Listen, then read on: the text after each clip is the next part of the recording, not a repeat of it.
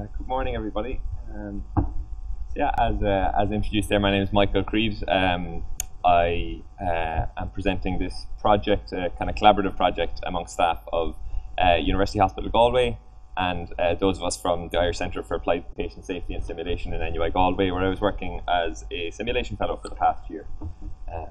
So the project is a QI project called Improving Cardiac Arrest Response Systems in a Mental Health Unit using large-scale in situ simulation. So just to give you a bit of background about this project. So this building here is the wonderful new state-of-the-art acute adult mental health unit that was opened in Galway in July 2018. So this building, it was much needed upgrade from the previous facilities, which had been quite outdated, and it's a great resource for the mental health services in the west of Ireland. And it's a lovely building, nice modern design with some nice overhanging windows, which I'll allude to a little bit later on as well. But you can see there just over the door some overhangs there. As I said, this unit opened in July 2018, and it's for the first time this unit is a remote site within the main hospital campus. But so it's not connected to the general hospital. It's only a short walk across the car park. But this poses potential problems because the old psychiatric unit used to be connected to the respiratory and neurological unit by a corridor, so it was easily accessible from the hospital, and all of the medical staff, generally speaking, knew where it was. As a result of infrequency of medical emergencies on site and the lack of familiarity of the emergency response team with the new unit, it was suggested that maybe we should look at cardiac arrest responses within the unit. So the aims of this project were to test procedures, protocols, working environment and equipment when there's a cardiac arrest in the mental health unit, and to generate recommendations to hospital management for improving emergency response in the AAMHU, and then subsequently checking to see if these recommendations have improved the response. And also just to assess the suitability of on-site simulation as a method for testing cardiac arrest response systems. So to begin with, in the planning phase of this project, the stakeholders were identified. So it was a broad multidisciplinary team of various medical staff from the different relevant specialties, nursing staff, so both from the psychiatric perspective, but also from resus and from intensive care. Also ambulance staff, because it's a remote site within the hospital, any patient that has a cardiac arrest needs to be transferred by ambulance to the general hospital. And then also security who work within the unit, and ourselves in ICAPS for actually planning and executing the simulation. So regular multidisciplinary meetings took place from August to October to plan in detail this event. So after much deliberation, a suitable date and suitable times for the mock codes were identified. Rather ominously, we decided to put it on the 31st of October, which was kind of funny timing, but we decided to run two codes. So we started early in the morning, and the first code was during the night shift when there's a skeleton staff on while it's dark outside. And then we ran a second code a couple of hours later after morning handover, so when there's more staff but also other problems posed by there being more traffic around and more people around. So suitable rooms to have the codes in were identified. We did one on the top and one on the bottom floor, which is important in this unit because there's only one arrest trolley for the whole building, so it's important to see how this would work.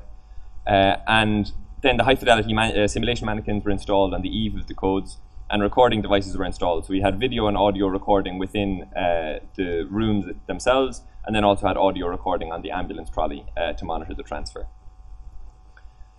So in the morning of the event, there was a Confederate nurse who acted as the first responder. So to tell you a little bit about our patient, so our patient, his name is John O'Neill. He's a man in his mid-40s with a background history of schizophrenia and multiple comorbidities that were suggestive of cardiac disease.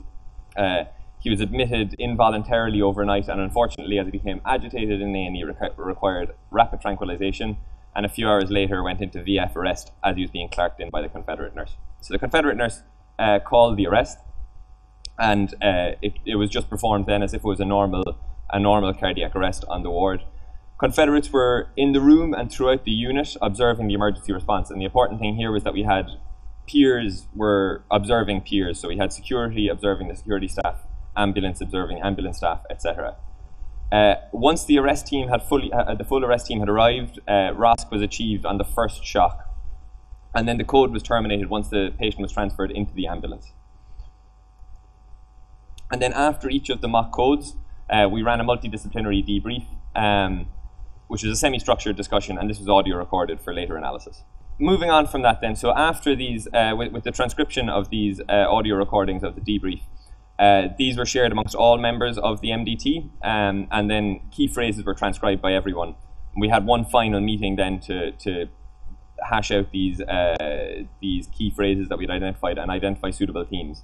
And then the transcriptions were collated, and a thematic analysis was coordinated by the principal investigator. So we're in the kind of study phase of the PDSA cycle here.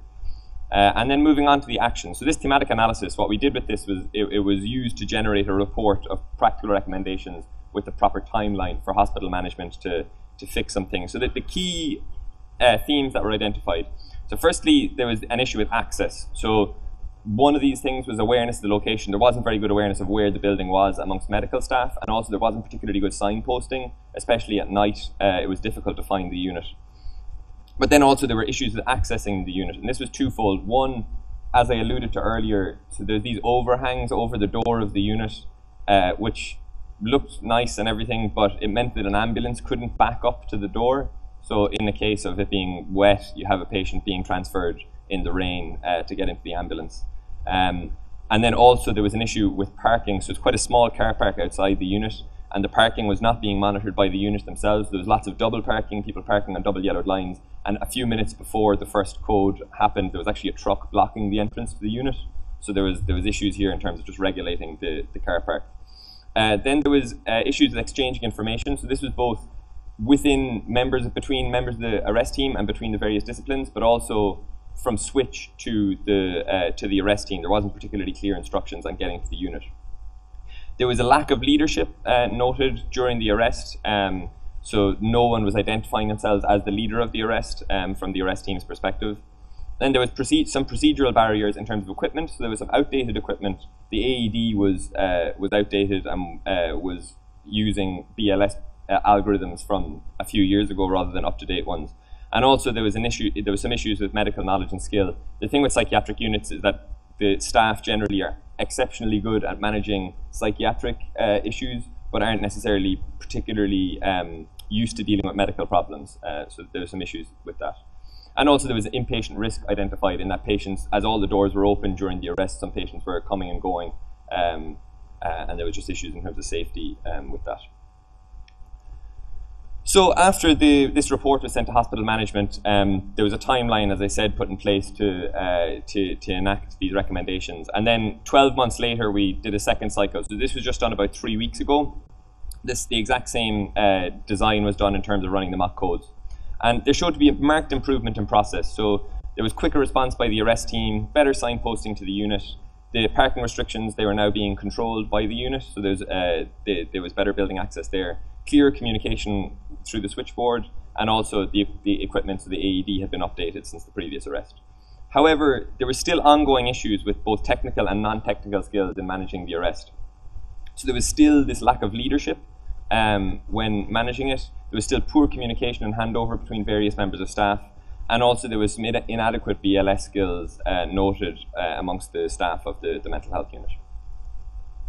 So just to discuss these findings a little bit, so what we found is that in situ simulation is effective for improving the system, certainly. These sort of large-scale simulations identified barriers within the system that needed to be improved. However, it didn't give any improvement in technical and non-technical skills.